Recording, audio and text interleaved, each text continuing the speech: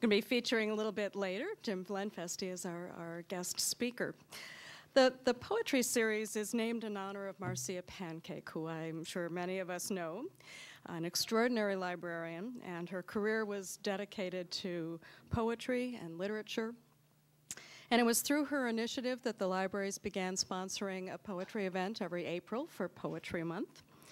And it seems only fitting that when she retired, we wanted to honor her by keeping that tradition alive and the excellent work that she has done in the past with poetry. I remember at her retirement reception, I started inventorying the many adjectives that people had used to describe her work in the libraries.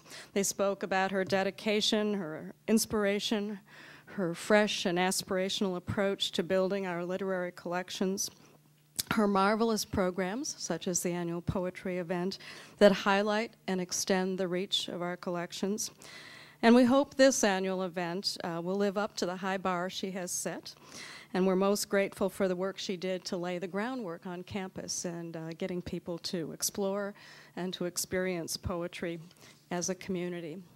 Now, before I introduce our speaker, I want to give Marcia a chance to take the stage, if you will. Where is she? Back there. And great to have you back, Marcia.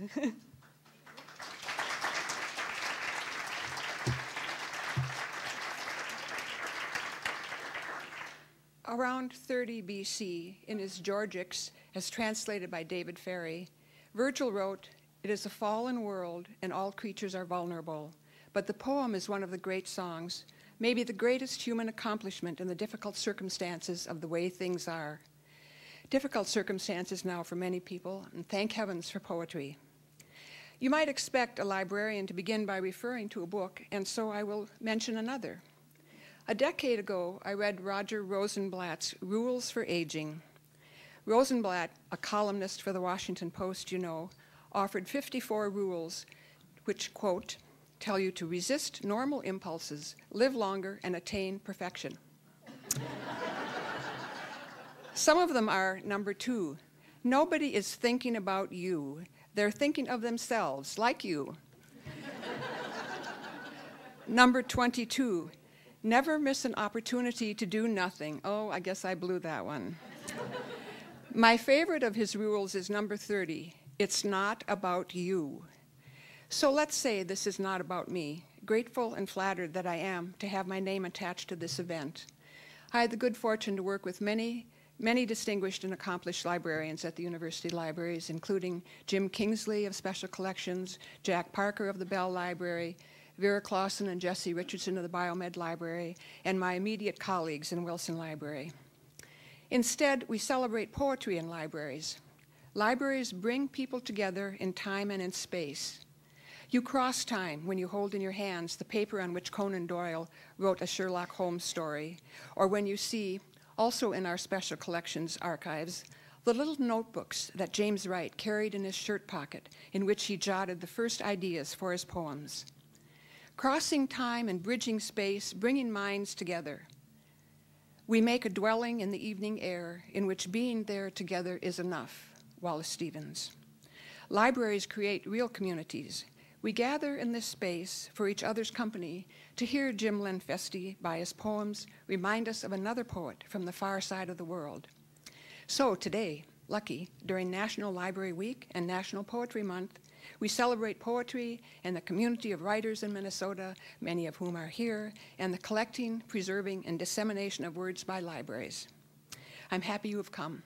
I thank Mr. Lenfestey, not only for his poems and film today, but also for his crucial work in helping the library add to our literary manuscripts collections. And I thank the goddesses of Greek myth who inspired the creation of literature, our own 4 muses, Wendy Luget, Kathy McGill, Linnea Stangert, and Malika Grant.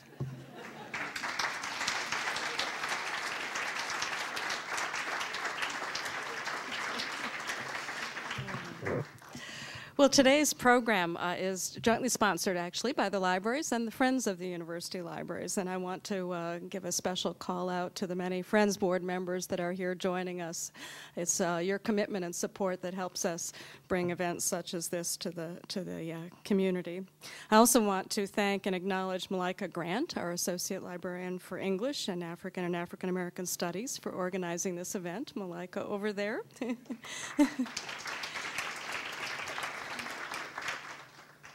And also, I hope to introduce Cecily Marcus. Oh, there she is, over in the corner. Now, our curator of the Upper Midwest Literary Archives. Malika and Cecily will be continuing to carry the torch for Poetry Month in the future, and we're really proud of that. It's now my pleasure to introduce our speaker, distinguished poet Jim Lenfestey.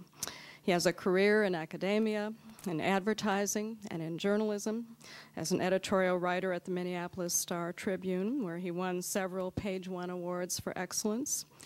He played a key leadership role in helping the libraries in acquiring the Robert Bly archives and putting together a distinguished group of scholars and editors, poets and storytellers from around the world to come together for the Robert Bly in His World conference last year. Jim has long been dedicated to the Chinese poet Han-shan, and I cannot begin to do justice to that work and also to the inspiration that it has beget among many. But I'm going to draw on an unusual review of his work, a phone message from the late Bill Home, left, I assume, on Jim's answering machine, a voice of praise about Cold Mountain. So here's what the recording said. This is Reverend Home of the Church of Minneota, below zero. And one of the things the cold drove me to is reading Chinese poetry again. I started reading Cold Mountain, Burton Watson's old translations, and Gary Snyder's, and David Hinton's, and that drove me back to A Cartload of Scrolls, which I had read cursorily when I got it, a handsome book, gems in it, and now I read it with great care and attention after immersing myself in Cold Mountain. You got a keeper there, Mr. Lenfestey. You should be proud of that one. It's a nice piece of work. At any rate, no need to call me back. Pat yourself on the back. It's a useful book. I would add, that message is a keeper. Without further ado, let me introduce Jim Lenfestey.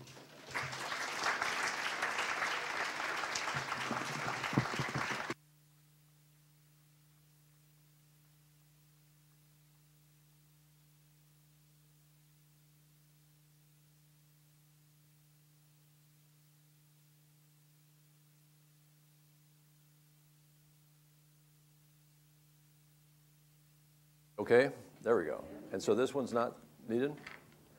Okay, good. I tend to lean in, but and pop the P's on these things. Tell me if I'm popping the P's on this thing.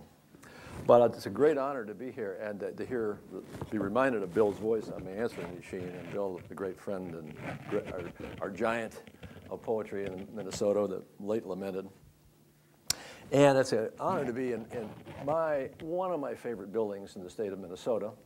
I love what goes on the 4 or 5 floors above here. People who have already been celebrated tonight about doing the work of archives and libraries. And I love the work that goes on 7 floors below.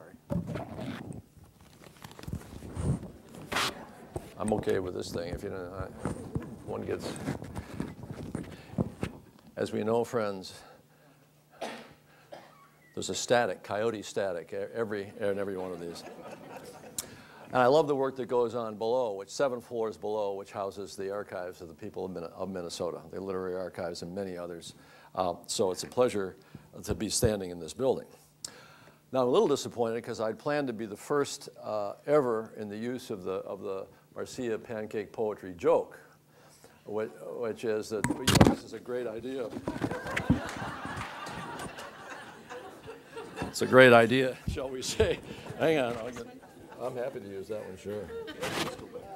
All right. The poetry joke, which is surprising and ongoing. I wrote about Coyote for years, and he's back. But Cold Mountain is all about that too.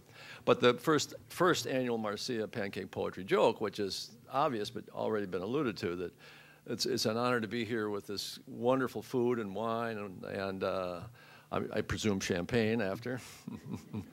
But it really should be done in the morning with maple syrup and pancake and orange juice, as you know, and bacon. Marcia, thank you for all the work you've done, and John for giving her that wonderful last name, which we can parade around for the rest of our lives. Just fabulous. And so I'm going to do something a bit unusual here for what's often called a poetry reading, but I'm going to do something which I'm underway in my next book. I'm going to do a haibun. A haibun is a Japanese form, which is a travel narrative in which poems are embedded. The book that we're talking about tonight, the poems I'm going to read and recite come from the book here, which is A Cartload of Scrolls. But the form is going to be my next book, which is called Seeking the Cave, which is a travel narrative that's common in ancient Japanese or literature where the poems are embedded. So I'm going to tell you a story. And the story is going to be how we got to have this film made and how this whole thing came about, that I became infected with the spirit of Cold Mountain or Han-shan. Then we'll show this film. Now, I'm going to talk to you for about 25 minutes, and the film's about 25 minutes long, broadcast length. And then when it's over, I'll do one poem from the new book, maybe two or three, one, if I'm sensible. And then we'll have Q&A and party down. And thank you for all being here. Because the key is, so for now, for these first 25 minutes, kick back, you can close your eyes if you want, because videographers, photographers, visual artists, that's about seeing. Poetry is about hearing. It's about sound. All about sound. If you're not infected with sound, you're in the wrong business. And so that's what this first part is about. So sometime during the T'ang Dynasty, which is 609 to 941 AD in China, a scruffy hermit, a friend of farmers and Buddhists and Taoists, he was once married but now separated from his wife and child, nobody knows why, who once rode a white horse, was sort of the equivalent of driving around in a Ferrari in Washington, D.C. Probably failed to pass the civil service exam. All the guys did. You know, if you were educated, you wanted to take the civil service exam, you banged your head against it 2 or 3 times. Sometimes you passed. A lot of guys failed, and they all wanted to become teachers or bureaucrats, the only jobs an educated man could get. Now he's elderly, wearing a poor man's birch bark hat, hanging out with his 2 friends, Fan Kang, the monk, and Shurda, the foundling. And he would have been vanished into the interstices of history, as have so many poets and others throughout time, but for the fact that somebody came along and gathered up his poems, which were carved on trees and painted on rocks and painted on temple walls. Poems like this. Here we languish, a bunch of poor scholars, ravaged by extremes of hunger and cold. Out of work, our only joy is poetry. Scribble, scribble, we wear out our brains. Who will read the works of such men? On that point, ladies and gentlemen, you can save your sighs. We could inscribe our poems on biscuits, and homeless dogs wouldn't deign to nibble. Well, I laughed too. In 1974, when I was given this book by a friend in a bookstore and said, here, he said to me, here, read these. And I also love that little 8-line container, that sort of rhythmic and that length that turns out to be the standard of the tongue. And for the first and only time in my life, I began to write back to an author, a poet. Homeless dogs. I languish in a car with battered friends, the world the same as before we tried to fix it. Young people won't listen to us, and old ones mock our shaggy hair. In despair, we read Han-shan's poems as we drive. Those scribed on stones make us laugh. Those carved on trees make us cry. We devour these 1,000-year-old biscuits like homeless dogs. So his name was Han-shan, which means cold mountain, taken from the place where he lived out and ended his days. But the voice came to me, of course, through Burton Watson's 1970 series of translations called Cold Mountain, 100 Poems. And it had this feeling to me, finding my older brother. In history, this never happens, but in life, all the time. My older brother, who died before he was born, has been found. He is 1,000 years old, more or less. His name is Cold Mountain, a kitchen helper, a poet called by the place where he lives.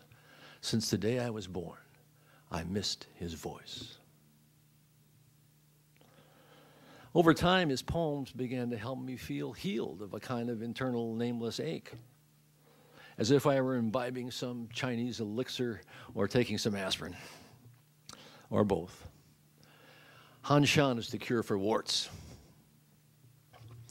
My job was eating me night and day. My wife threatening to leave, taking even the stroller and the quilt. A family of warts blossomed on my thumb, so big, I introduced them to tellers and clerks. Ha-ha, they'd say, making quick change. Then I bumped into Han-shan in the bookstore, 100 poems so small, I read them all. We moved to a new place. My wife smiles out on sidewalks where children ride. I work in a room so quiet, I can hear my heartbeat. My warts are gone. No marks, no scars. Well, that new place was Minneapolis. We moved from Massachusetts to Minneapolis. We anchored our peripatetic VW van and permanently parked in the Lowry Hill neighborhood in 1974. And over the decades, as you all may know, my life, like yours, has ebbed and flowed.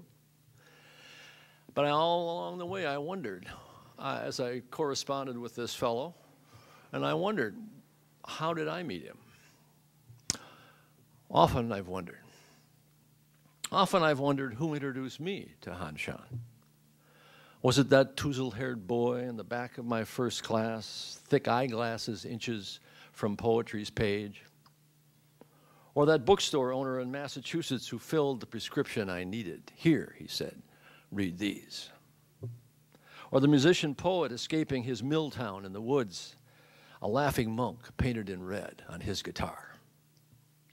Now I hand out his poems like aspirin. Take two, I say. They're small.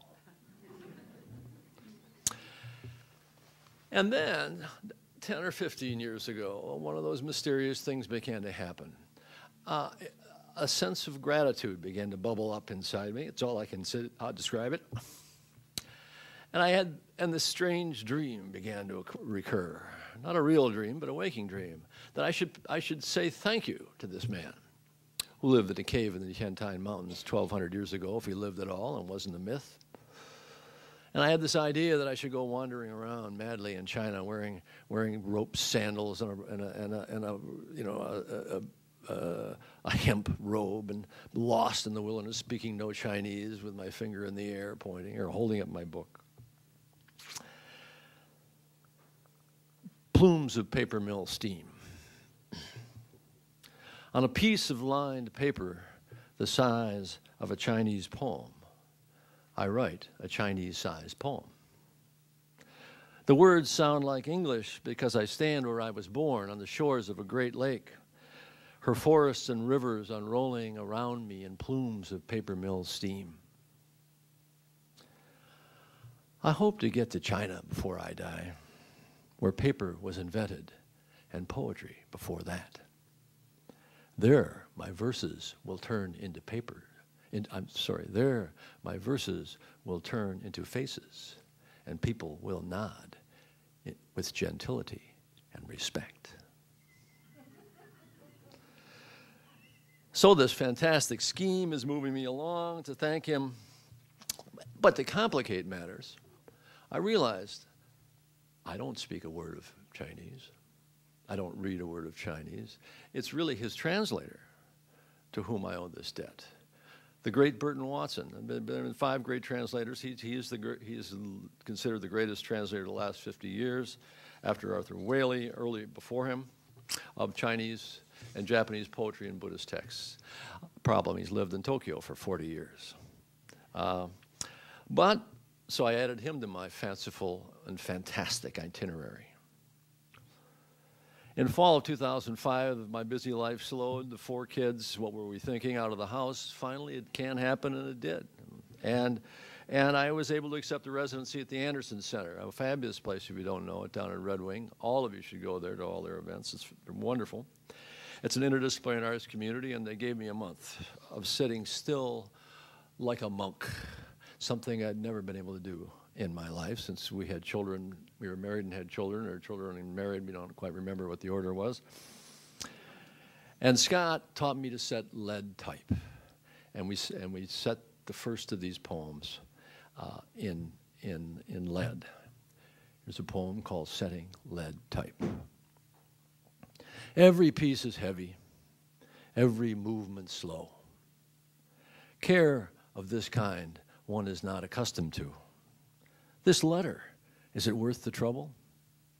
That sound, is it really a bird fluttering or a door closing? When every sacred choice is made, the lines are bound with simple string, tied with a common knot. Every step that comes after, the paper, the ink, the bookstore browser, reveals only the lightness. And among the poems I wanted to set was this one, Daughters.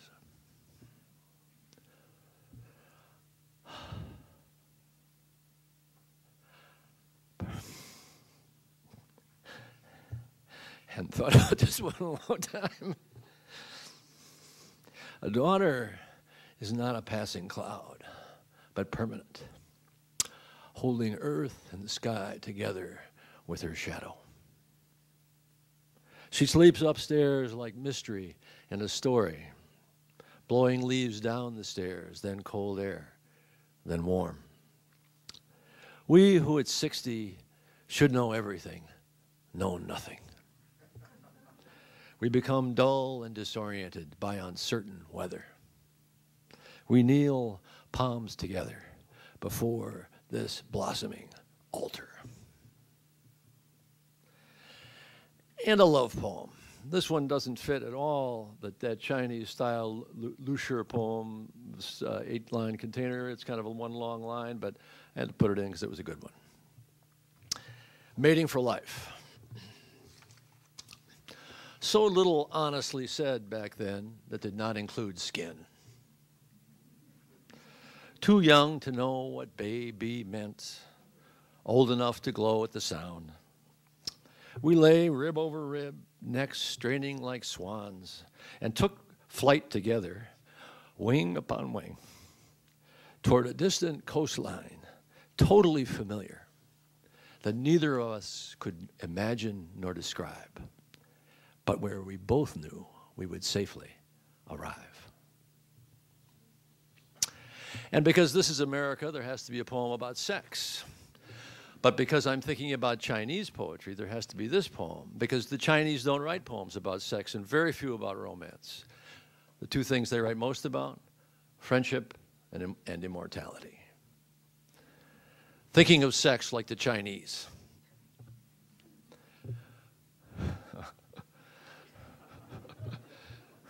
Yum, yum. And now tea, also carefully laid. And a bed of rice from which you arrive to my mouth, moist white grains clinging to smooth sticks, and silk curtains admitting a breeze from your parting. Outside, my friends and I cut and rake the hay, arms moving back and forth like cricket songs. After, we gaze at the horizon of old mountains and wonder how soon we will gather by the clear stream.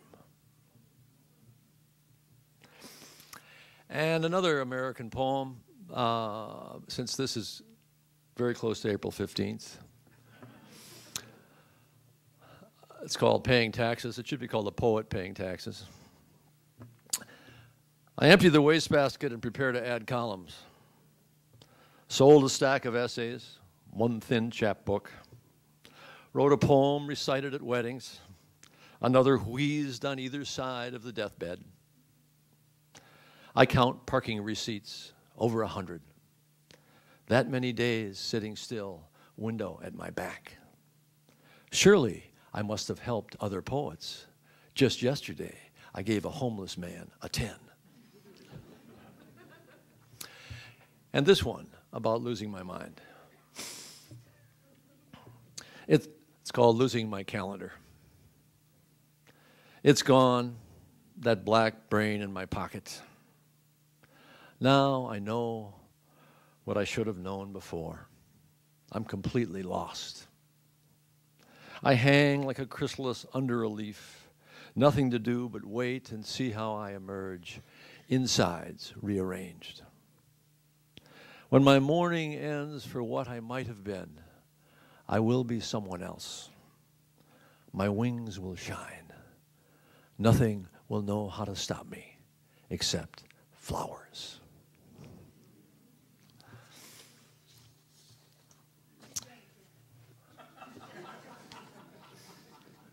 These aren't Robert's poems. These aren't complicated. But all right, we'll do it again for Ruth, and thank you for asking. But where to go? Well, I know it anyway. Losing my calendar. It's gone, that black brain in my pocket. Now I know what I should have known before. I'm completely lost. I hang like a chrysalis under a leaf. Nothing to do but wait and see how I emerge, insides rearranged. When my morning ends for what I might have been, I will be someone else. My wings will shine. Nothing will know how to stop me except flowers. And this, because this is a poetry reading, and blissfully, and all poetry readings are interesting to me in their way, but this is based upon one that I had in Red Wing, but we've all had many of these in the poetry game. And I've changed the opening of this poem, which had a football analogy, or a football image, to a baseball image in honor of yesterday. So the title of the poem is Beats Yard Work, she said. A baseball sellout requires 38,145. A poetry reading, 11. On a warm Sunday afternoon in May, expect only the shop owner. Tulips march their colorful helmets down the margins of city porches. Trillium cluster the forest floor like gossiping princesses. Bursts of lilac, the fragrance of passion, soften even the rigors of the gas plant. Anyone inside on such a day is clearly kin to the Buddha, or lazy, drunk, or totally lost. So I brought to the Andersen Center my growing collection of Chinese poetry books in 2005, and lo and behold, all I knew of Cold Mountain was that he is quite possibly apocryphal, and that the location, which would mean the location, was a myth as well. And one of those was translated by a guy named Bill Porter, otherwise known as Red Pine, the collected songs of Cold Mountain. And at the Andersen Center, I opened the book, and early in it, I found a map. But where is that? I found this, a photograph of the cave in the Tiantai Mountains where he had been. I will spare you the details, but luck and persistence, he answered his phone. And I said, will you take me to Cold Mountain's cave? And he said, funny you should mention it. I just started taking people to China. I've traveled all over for 30 years myself alone, and now I'm starting to take people to China. So in 2000, so we began to plan our trip. It was impossible, but maybe becoming possible.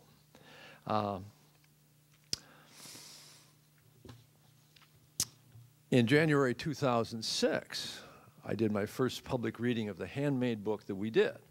Yeah, I have a copy here. That Red Dragonfly Press did. This is that book, beautiful book, and in this Chinese or Japanese stab binding. And the first reading was done at Birch Bark Books. Robert was in the audience, actually, and did me a great favor, and I'll tell you about that in a minute.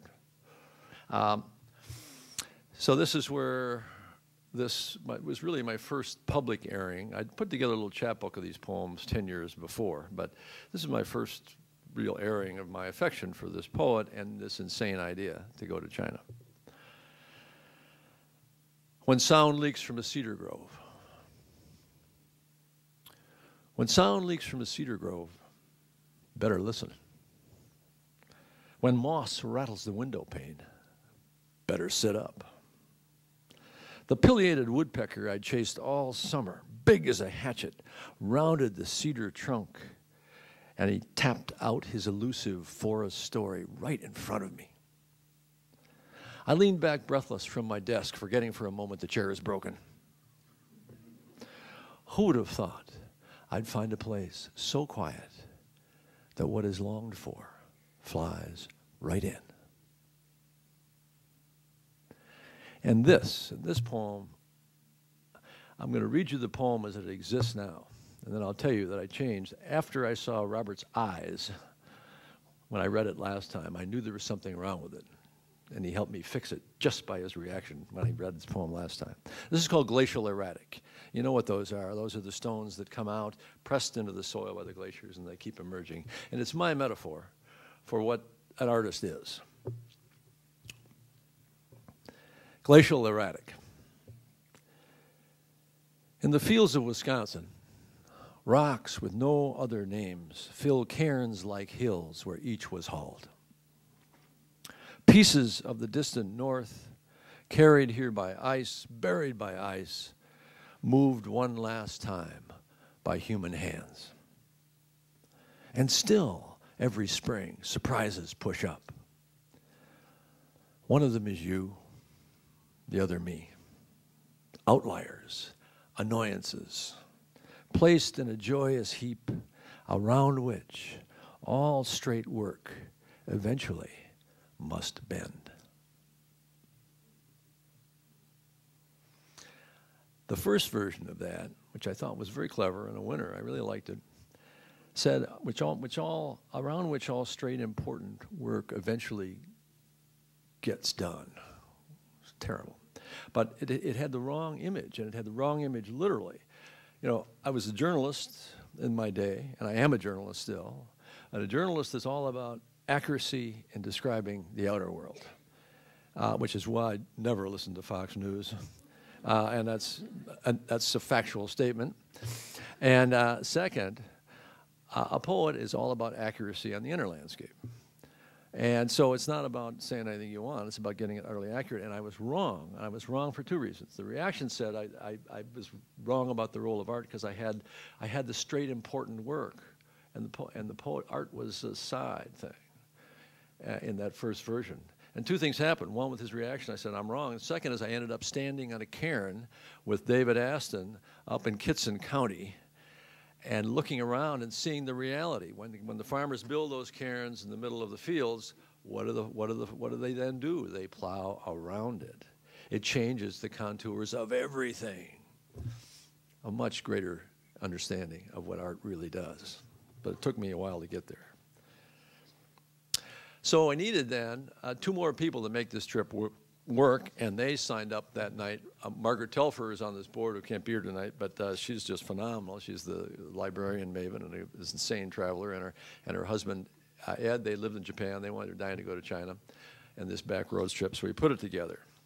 And the third thing final thing, we needed 5 people to make the van work. Who's the 5th person going to be? Short story, long story short, Mike Hazard, who was in this, had joined this sort of rump poetry group I have with some people. We meet once a month or so and behave badly at a restaurant, raving with poems, and you know, contradicting that sign, which is in most coffee shops. You know, please, for the sake of those around you, no poetry,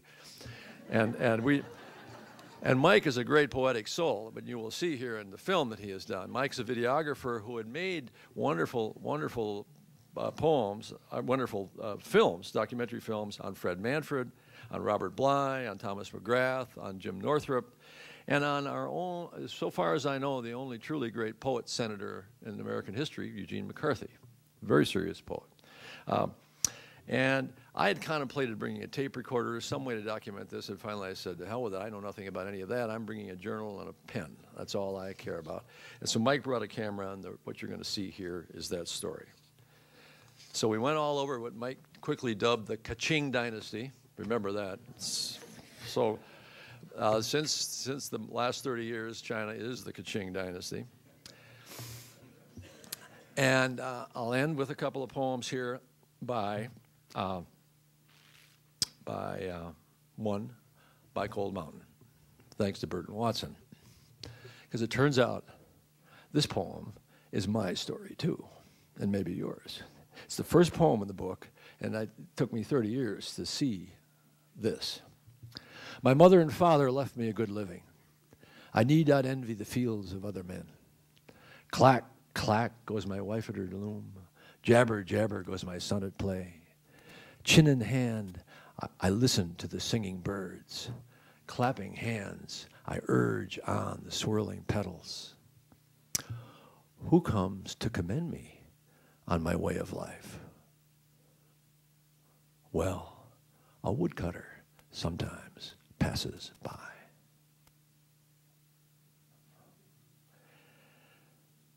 Oracle bones. You know about the oracle bones. These are these things being increasingly found in great droves in China. People didn't even know they existed. These are the origins of Chinese writing. They began in necromancy. They would take these bones, plastrons of turtles, or bones, or the shoulder bones of oxen, and they would hit them, and they put them in a fire and hit them, and they would crack in a certain way, and the diviners would say, tell the emperor what was going to happen. And this is those little cracks of the origin of Chinese writing, and that whole writing system. And in my view, they're a lovely metaphor for the duration of poetry. Oracle bones.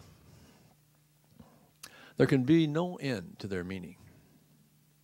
Stories spin from them over 1,000 years like butterflies over a summer field. Another 1,000 like snow-capped mountains you have heard of but never seen. And 5,000 years before that like ghosts you have seen. Teachers, friends, family, all loved, breathing easy under the drowsy eyelid of earth. So we went to the cave, and you will see that here. And we meet in that cave, astonishingly, the current hermit of Cold Mountain, who arrived about 5 years before we were there, Bill said, and nobody knows where she came from, and nobody knows her name. Bill calls her Butterfly Woman because of her delightful smile, which you will see. I call her, of course, Cold Mountain. So that's the end of my piece. I'll do one poem at the end, and if someone knows how to turn on the electronics, we'll do that, and if they fail, that's okay too. But thank you very much, and I'll be back after.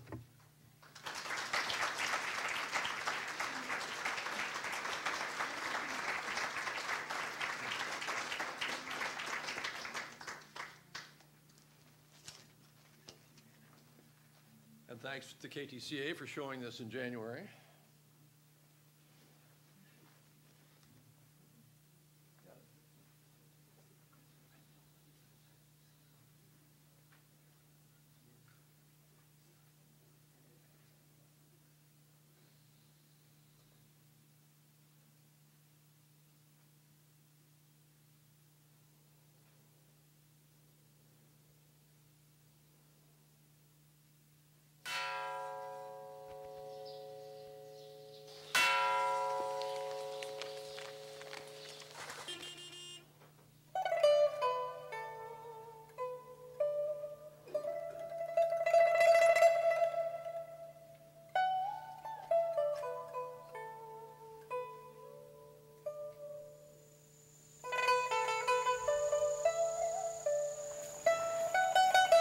Thousands of bees, grasshoppers leading the way, butterflies.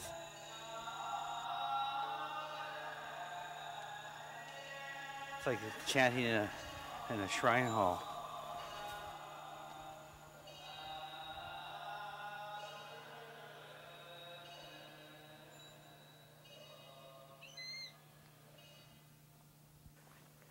little calf. You know the way to Cold Mountain?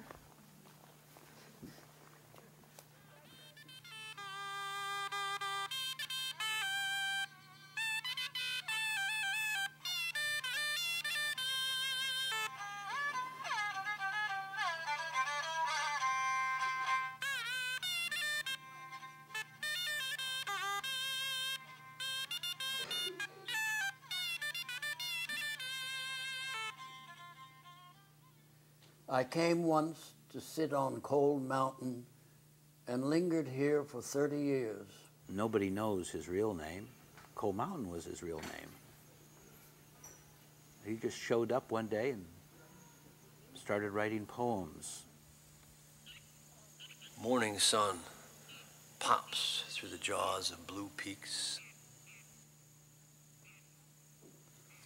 White clouds are washed in the green pond. Who would have thought I would ever leave the dusty world and come bounding up the southern slope of Cold Mountain? The path to Han-shan's place is laughable. A path, but no sign of cart or horse. Converging gorges, hard to trace their twists. Jumbled cliffs, unbelievably rugged. 1,000 grasses bend with the dew. A hill of pines hums in the wind. And now I've lost the shortcut home. Body asking shadow, how do you keep up?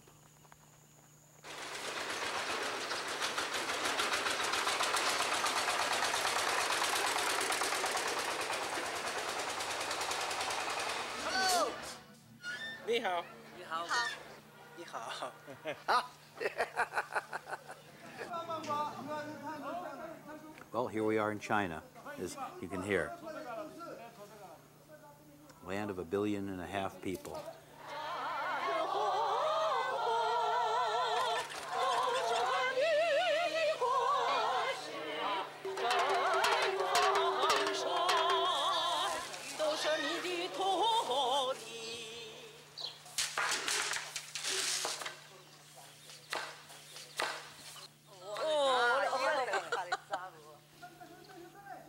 Finding stillness in China is really rare.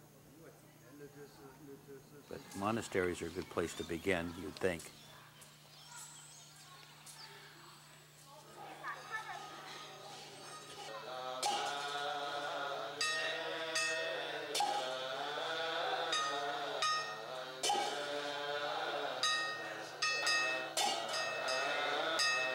Han-shan lived here about 1,200 years ago. They say he was a poor man, a crazy character. Here we sit, a bunch of poor scholars ravaged by extremes of hunger and cold. Out of work, our only joy is poetry. Scribble, scribble, we wear out our brains. Who will read the works of such men? On that point, you can save your sighs. We could inscribe our poems on biscuits, and homeless dogs wouldn't deign to nibble. The Buddhists say he was a Buddhist. The Taoists say he was a Taoist. But nobody claimed him while he was alive. He was always poking fun at people, trying to get them to be better. 人生再承蒙，恰似盆中虫。终日行绕绕，不离其盆中。神仙不可比，烦恼既无穷。岁月如流水，须臾作老翁。 Somebody collected his poems after he disappeared. He left about 300 that they were able to collect. And of course, the great deal of controversy is whether they all date from the same time or same person. Well, Lu Qiuyin, a provincial governor, left a text behind that may be real, maybe legendary, may be invented, but it purports to tell of a visit to a person known as Han-shan. He lived alone 70 li west of the Tangshan district of Tiantai at a place called Cold Mountain. He often went down to the Guoqing Temple, one of the great monasteries of the T'ang Dynasty, and this is where he most likely spent his winters. He was good friends with an older monk named Fungan, or Big Stick, and Pickup, sure duh, who worked in the kitchen and saved leftovers for old Cold Mountain, who may have lived here in the monastery or lived just outside its walls. Nobody knows. Han-shan would come, walking the long veranda, calling and shouting happily, talking and laughing to himself. People in the West like Cold Mountain because she was one of the first poets to use colloquial language. My mother and father left me a good living. I need not envy the fields of other men. Clack, clack goes my wife at her loom. Jabber, jabber goes my son at play. Chin in hand, I listen to the singing birds. Clapping hands, I urge on the swirling petals. Who comes to commend me on my way of life? Well, a woodcutter sometimes passes by.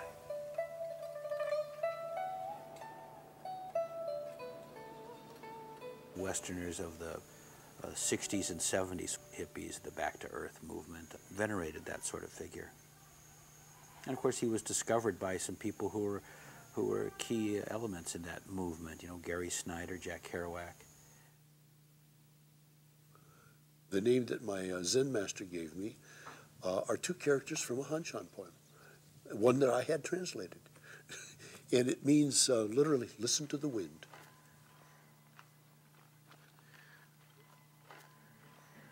The smell and the feel of the High Sierra backcountry was very much in my mind when I did the translation. It was my last quarter in the East Asian Languages Department at Berkeley. I asked my chief professor, Dr. Chen, are there any Buddhist poets I could work on? And he said, oh, I know just the person for you, Cold Mountain, Han-shan. I moved to an abandoned cabin in Marin County for the spring and shared it with the novelist Jack Kerouac. And of course, you know, Jack being Jack, he loved the idea of Han-shan. And so did many other feckless youth of the time.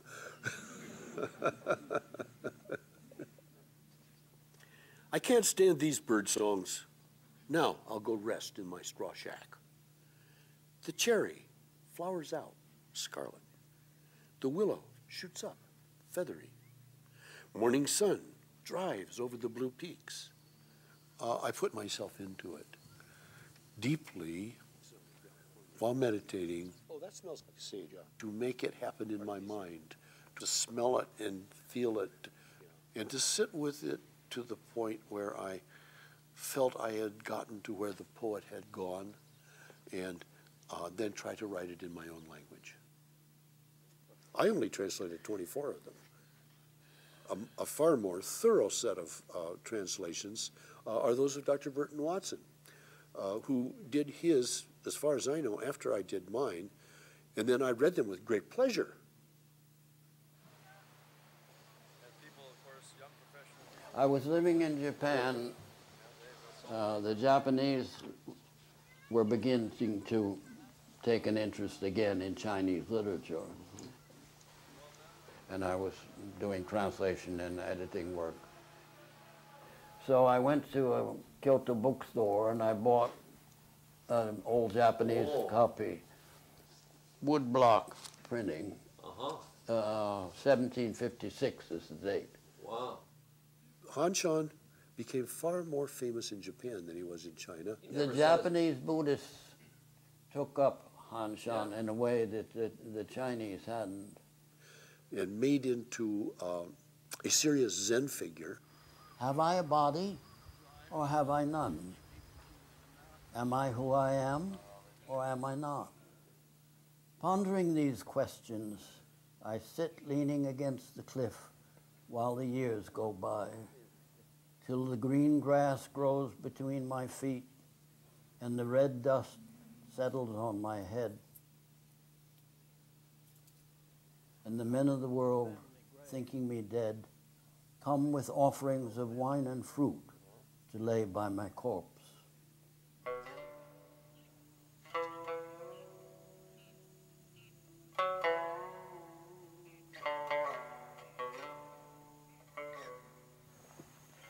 Watch your step. Almost there. When I was living at a monastery in Taiwan, there were more pilgrims behind us. The abbot published an edition of Cold Mountain's poems in Chinese, did the whole poems. This is Cold Mountain Cave. It's the butterfly woman. She's still here. So, right in the monastery I moved into, there was Cold Mountain waiting for me, and so I started working on his poems. You hear the bats? There's probably been people living here just like Cold Mountain did. You know, that's the hermit tradition. He looked like a tramp. His body and face were old and beat, yet in every word he breathed was a meaning, in line with the subtle principles of things, if only you thought of it deeply. This must be a statue of Cold Mountain. No matter how disreputable you are, when you die, you always get kicked upstairs. They've even, on the backside of the incense burner, they've called this Cold Cliff Temple. So in the local villagers' minds, this is a Buddhist temple.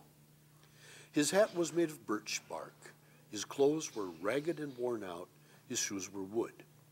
Thus, men who have made it hide their tracks. And so these are the statues of Cold Mountain, Pickup, and Big Stick. Big Stick was a monk. Pickup lived in a monastery in the kitchen, so both would have probably had their heads shaved, whereas Cold Mountain lived outside the pale and only visited. So using that, this should be Cold Mountain here. Sometimes intractable, sometimes agreeable, his nature was happy of itself. But how could a person without wisdom recognize him? That's almost a generic description of a Chinese hermit. Yes.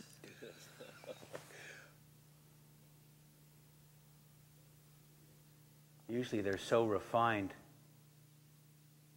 If Cold Mountain were here today, he would laugh himself to death. Why? Because Cold Mountain loved to laugh. And no matter how they depicted him, he would have found a way, reason to laugh. 重言我不惧，鸟道绝人迹。听寄何所有？白云报忧时。住此凡几年，屡见春冬意。寄予钟鼎家，虚名定无疑。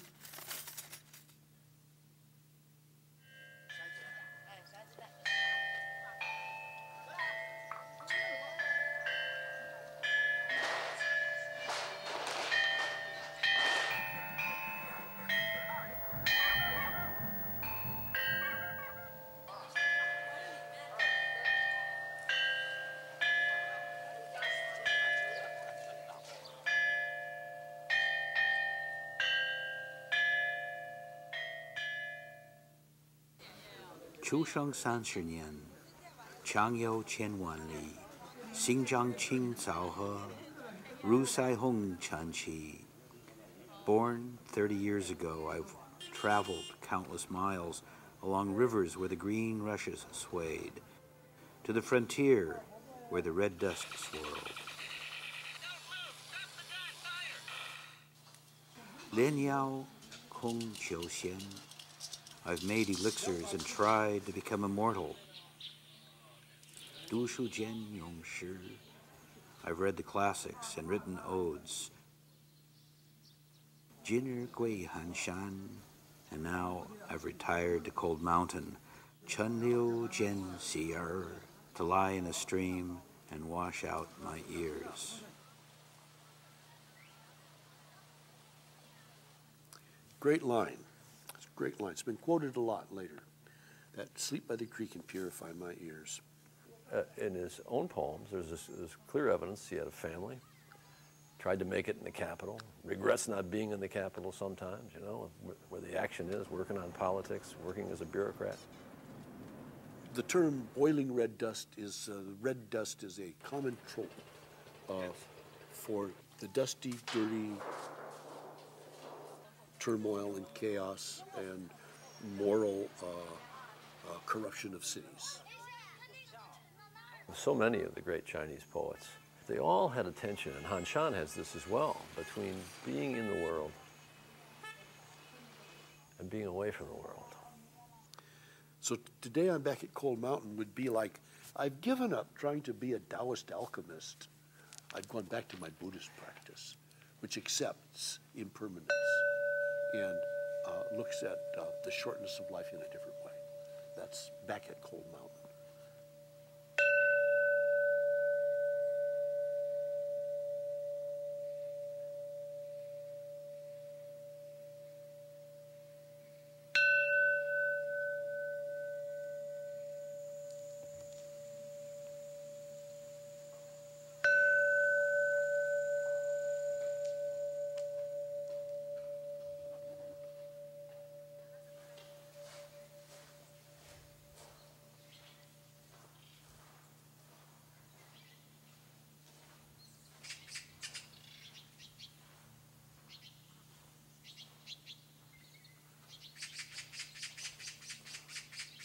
The birds in their chatter overwhelm me with feeling. At times like this, I lie down in my thatched hut. As the busy Sunday people world recede at Guoxing Temple, cicadas come up to greet us. Cherries shine with crimson fire. Willows trail their slender boughs.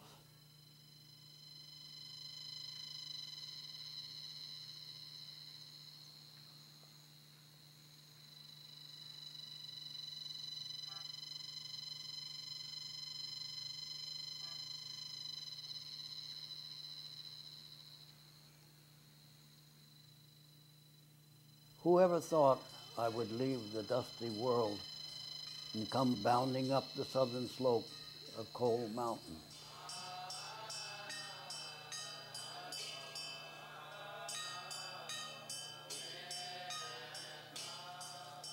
You know, the Chinese character for cicada is a character Zen with a bug next to it. These are Zen bugs. There's a naked bug at Cold Mountain with a white body and a black head. His hand holds 2 book scrolls, one the way and one its powers, the Tao Te Ching. His shack's got no pots or oven. He goes for a walk with his shirt and pants askew, but he always carries the sword of wisdom. He means to cut down senseless craving.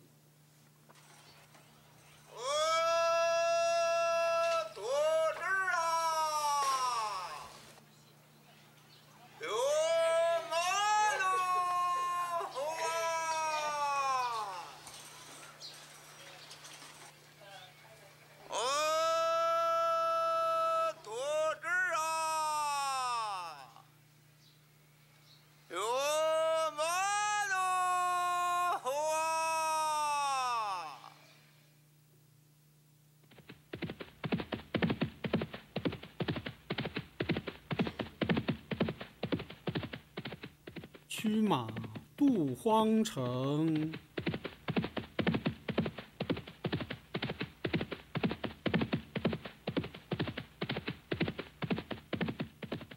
荒城动客情，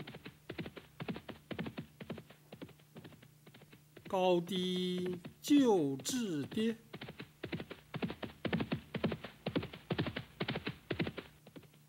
大小古坟茔，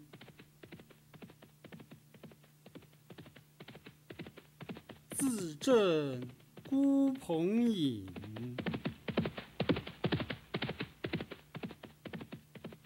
长凝拱木声，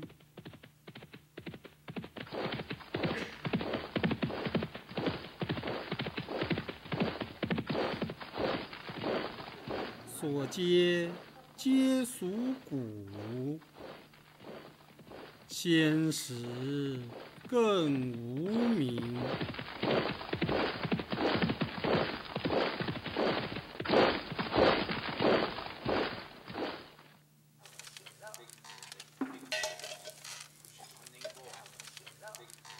We're in Coal Mountain Cave. We're having lunch.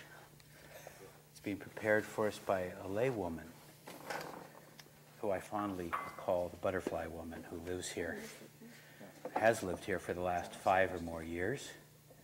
I know nothing about her. She doesn't speak, nor does she write. But she smiles a lot. And I'm sure if Coal Mountain, in fact, if you visit any hermit in China, this is sort of the reception you generally receive. Nothing but everything they have. When you find them. When you find them. Well, here is to Coal Mountain Cave. Cheers. Cheers. And all the pilgrims who have come here. Men ask the way to Cold Mountain. Cold Mountain, there's no through trail. In summer, ice doesn't melt. The rising sun blurs in swirling fog. How did I make it? My heart's not the same as yours. If your heart was like mine, you'd get it and be right here.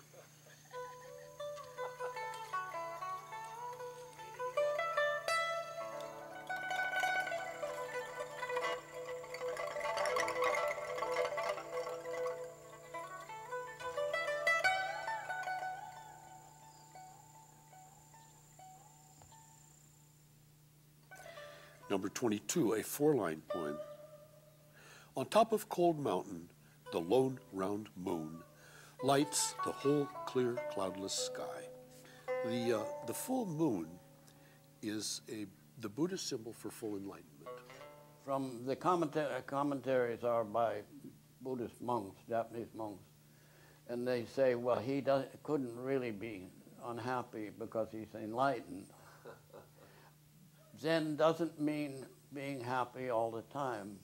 It means being what you are at the time. If you're unhappy, be unhappy. And if you're happy, be happy. But don't cling to it.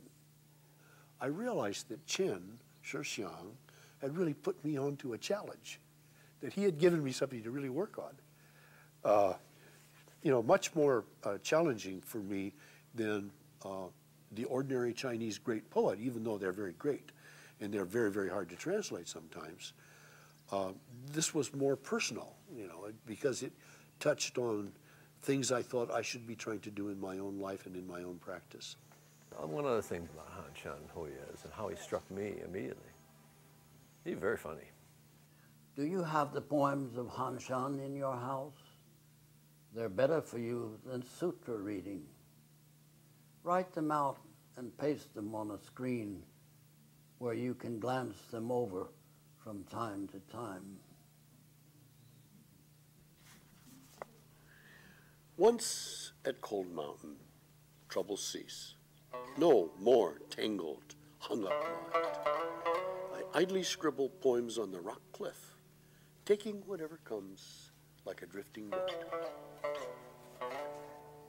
I came once to sit on Cold Mountain and lingered here for 30 years. Yesterday I went to see relatives and friends. Over half had gone to the Yellow Spring. Bit by bit, life fades like a guttering lamp, passes on like a river that never rests. This morning I face my lonely shadow, and before I know it, tears come streaming down. Some of these I read when my father died, so we had a little family ceremony of our own, and I read Han-shan. He wasn't writing for the elite educated classes. He wasn't trying to impress people with his erudition by making all kinds of literary references and allusions like most Chinese poets did of the T'ang Dynasty. He wrote to people's hearts, from his heart. I would say I favor, the Han-shan version of Zen, but some people think Han-shan isn't upbeat or sustainedly upbeat enough.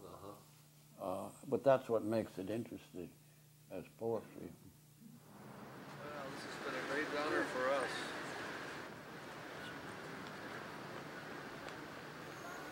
Poets are almost never discovered in their own lifetime.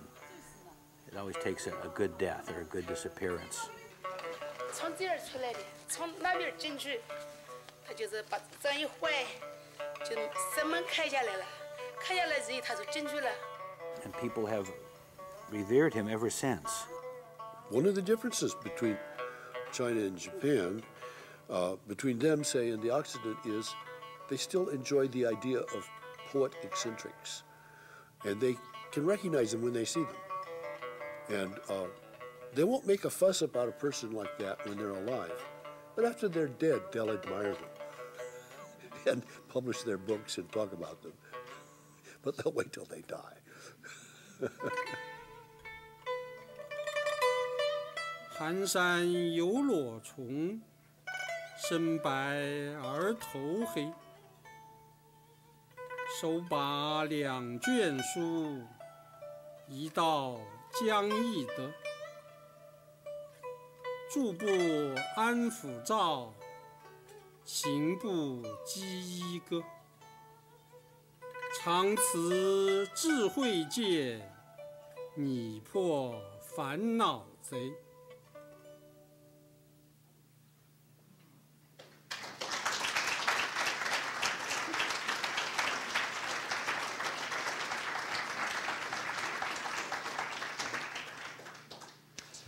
There's two things I need to say, three. One is obviously thank Mike Hazard and his editing partner, Deb Wallwork, for this phenomenal piece here.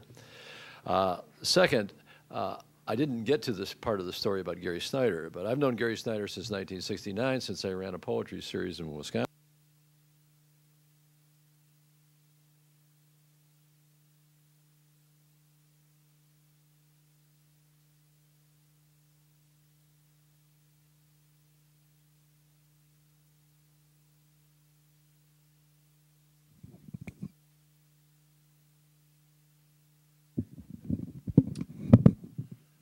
So I was hosting a poetry program in California the following spring, and we were able to, Mike and I, to convince Gary to be part of this, and it really added so much. And I'm going to tell you here, and you're the first people to know this, Gary has agreed to come here, tentatively, but I hope, next spring.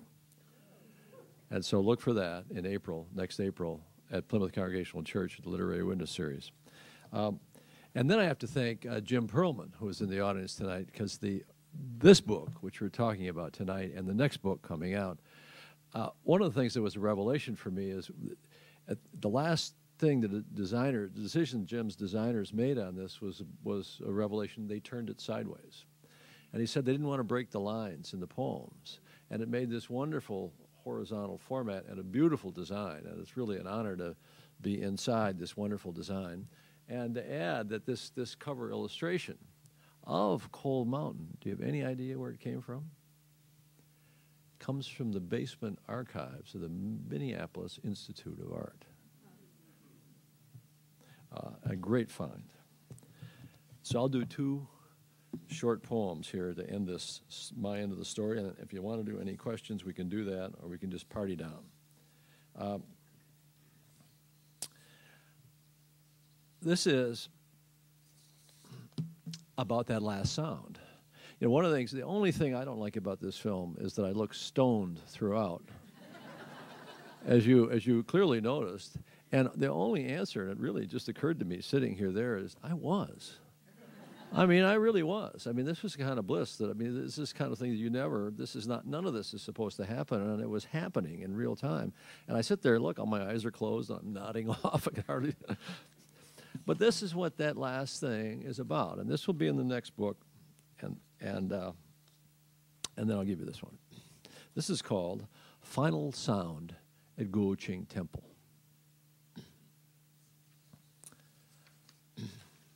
Oops, where'd it go now here? Where'd you go? Oh, here you go.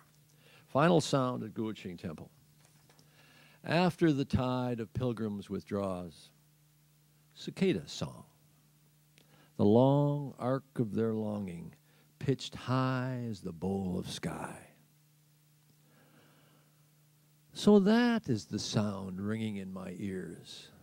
Tinnitus, the doctors say. I have no choice but to listen, night and day. Out of the ground I crawled, up the rough bark of an ancient tree. At 63, nearer the crown than the roots, I pause and rub my bones together and wait for your reply. And this little detail. Do you have the poems of Lenfestey in your house? They are better for you than scripture reading. Take them out and paste them over the television set and glance them over from time to time. Thank you.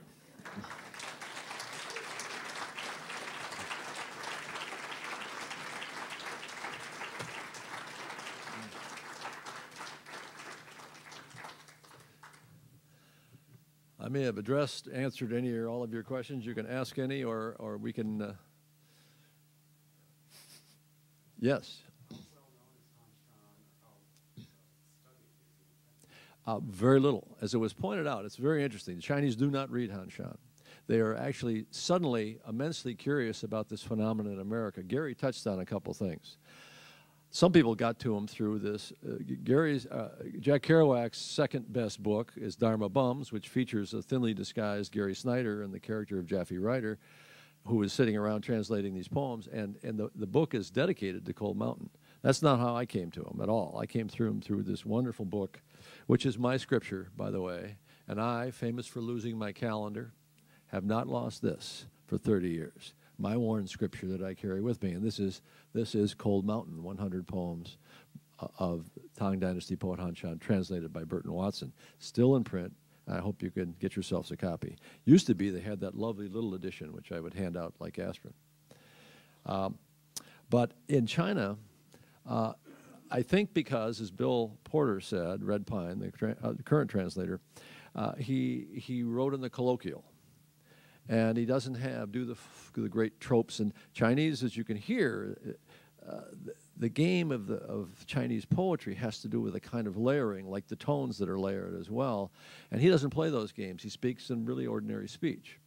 And that's not beautiful, apparently, in Chinese. And beauty is, for example, Wang Wei, considered absolutely beautiful. I have hardly ever read a translation of Wang Wei that works for me in English. In Chinese, he's just plain beautiful, right? I mean, I see you nodding back there, but that's what I understand. I mean, then there's other great, great poets. I love many of them, and Li Bai and Du Fu, and from that era, and Jia Dao. There are many others. In the book, I'll tell you, the next book, I'll tell you all the stories about them that I know. But that's the reason we guessed. And there's a book now coming out, maybe like any day now, from a scholar in Hong Kong, who I was slightly interviewed in it. Gary, of course, is all through it.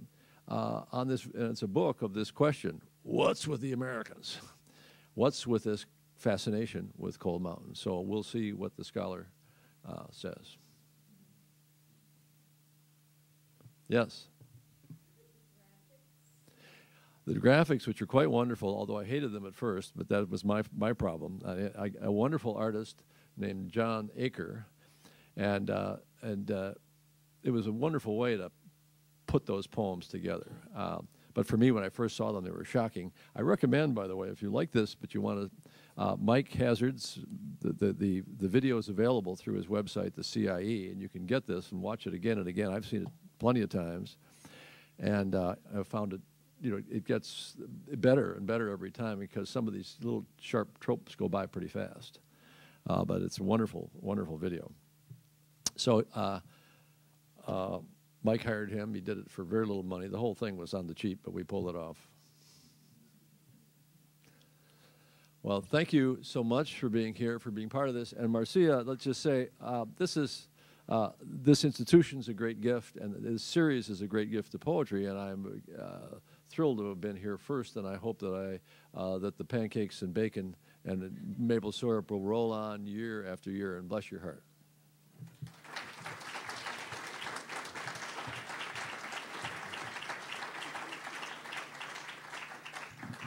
Well, as Jim said, we should party on. Was that the right word? Or party down, sorry.